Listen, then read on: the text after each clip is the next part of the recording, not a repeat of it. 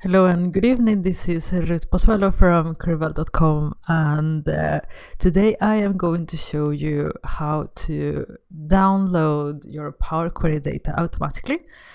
And if you are watching this video, I imagine that you already know what to do with it, but if you don't worry, because I will be showing you some really nice use cases in coming videos. So let's start. To be able to do this trick, you need to have R installed. And on the previous video, I have shown you how to do that. I have a link of the video on the description box, so make sure you check it out if you don't have it. It is very, very easy, so don't worry about that. But besides what we did on the previous video, you need to install a few more packages to get this working. So you have to open RStudio and you have to install a package called gdata.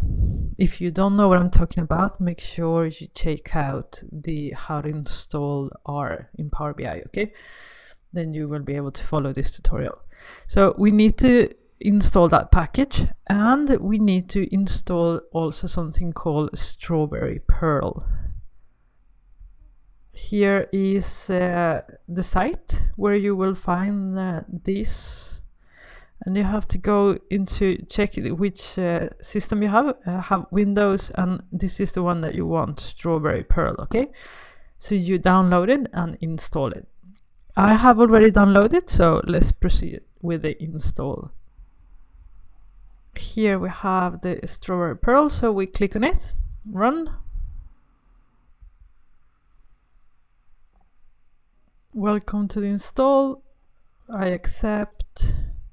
Strawberry. Click install, and now the installation will begin.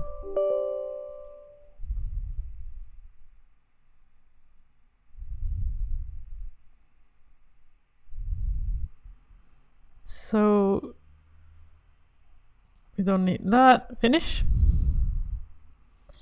And that's all. Now we can go back to Power BI.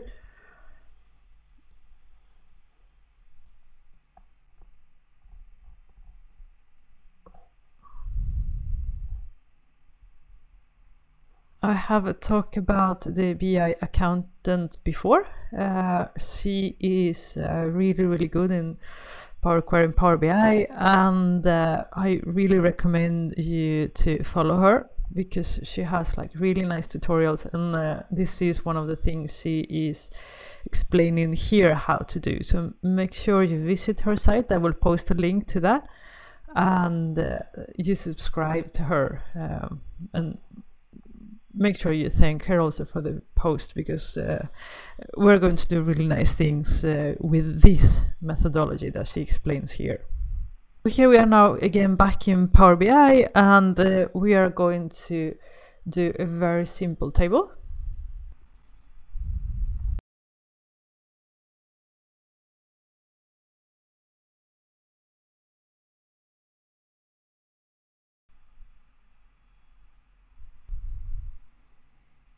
So now the table is loaded, and we have actually two options. We could run the R script in here, but I want to do it in Power Query. I don't even want to go into the editor and do that. So here on the, I think this was an August update, so make sure you have that.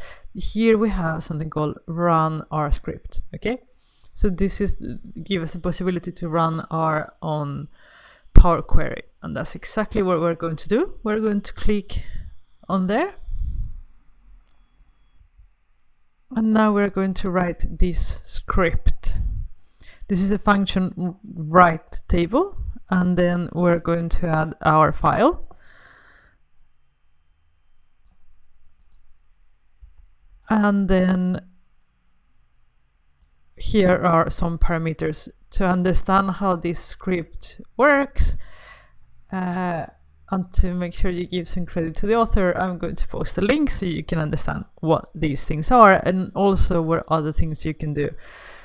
This code I will put on the description box, and you can just copy paste without downloading the file, so don't worry about that. But what it does is it says, okay, write, this is the extension to the file, this is the name of the file, and we run it. And if everything goes well, this is what you will see, like the empty. But if we go to where the file is stored and look at it, so here we have the file that was created. And if we open it, we can see the data that has been downloaded. So let's do it again. We go up here, we go to the source, let's add a new name, Mario, something like that. Okay, now let's run the script again and check it out. So here we are again, we open the file, and here we have the 4th row. So it works really, really nice. There are many uses for this. I will show you a few on coming videos, but I'm sure that you already figured out a few for yourself too. This is all for today. If you liked the video, let me know by liking it, and if you have any comments, questions or suggestions, you can contact me using the comment box or any of the social channels, and don't forget to subscribe. Bye.